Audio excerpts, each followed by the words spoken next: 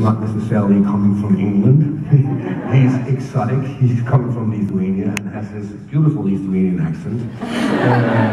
So obviously it was a lot of uphill climb on it, but once we started shooting, we focused on that, and we realized we were doing our own animal. That was a completely different way of telling the story than the films have done.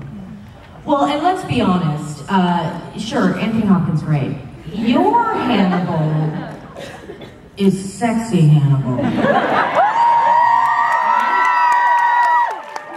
Right from the get-go, that is a sensual Hannibal Lecter.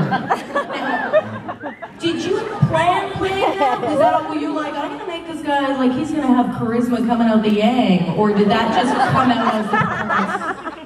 One of the most difficult things to play is to play sexy. You don't have a chance in hell, right? The other guys in the room have to make you sexy. They have to go, oh my God. I mean, you can only walk in a certain way. I actually found Anthony Hopkins was quite sexy as well. Does your Hannibal Lecter listen to Barry White while he's eating people?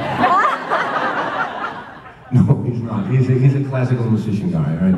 So it would be probably Mozart, I guess, or maybe the Doors. I'm not sure.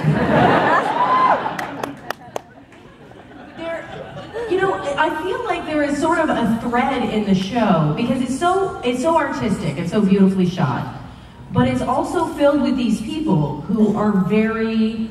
They like the finer things. Everyone is very well dressed. Everyone eats well, like Hannibal. Hugh Dancy is well dressed. Rephrase that one. He's got one suit. All right, let's focus on you. You're very well dressed. You eat only the finest things, aside from people. Is there a statement in there about sort of beware of the beautiful fine things? Well, it's very aesthetic, the show, absolutely, and I think that is also a homage to the fact that this guy, Hannibal, he can't waste his time on bad food or bad company or bad wine. I mean, he's seizing the moment, every second is important. So he's the kind of guy we should all live, not exactly like him, but we should at least embrace life the way he does. He has no time for being bored.